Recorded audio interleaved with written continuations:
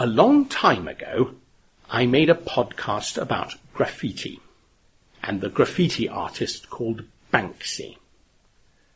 Graffiti means pictures or writing painted illegally on a wall or a building or the side of a train or a bus. Many people think that graffiti are unsightly. We have a very special sort of rural graffiti in England. Over a large part of southern England, the rock underneath the ground is chalk. Chalk is a sort of limestone. It is made of the bodies of tiny sea creatures which lived millions of years ago. If you take away the grass and other plants from a chalk hillside, you will reach the white chalk rock underneath. Someone, a long time ago, discovered that you can remove the grass to make a picture or pattern on the chalk hillside. We call a picture on the side of a chalk hill a hill figure. A figure here just means the shape of a body of a man or an animal. There is also a scientific term, geoglyph, which means a hill figure. Geoglyph is not a word we use every day, but you might like to remember it to impress your English teacher. There are nearly 60 surviving hill figures in England. Many of them are horses, although there are also human figures and military badges. There was also at one time a hill figure in the shape of a map of Australia, but it has now disappeared. Among the human figures are the Long Man of Wilmington and the Cerne Abbas giant.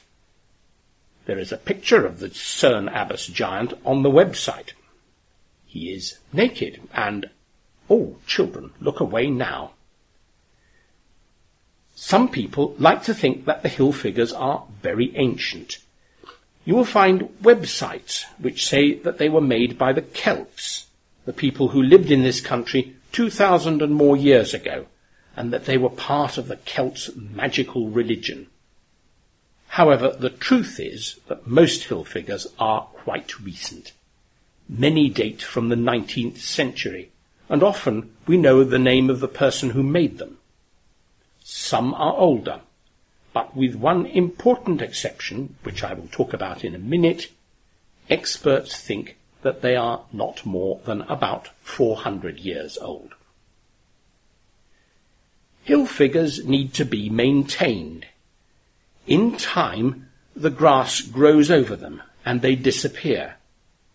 We know of at least 57 more hill figures which existed at one time but are now lost.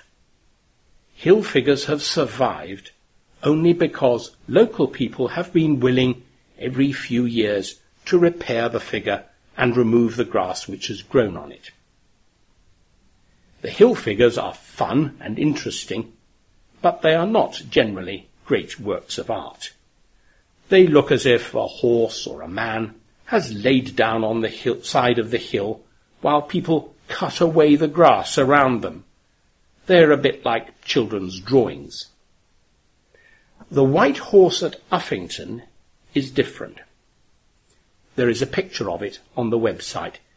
It has lines which suggest the shape of a horse, its back, its legs, its head. The horse looks as if it is moving, galloping across the hillside.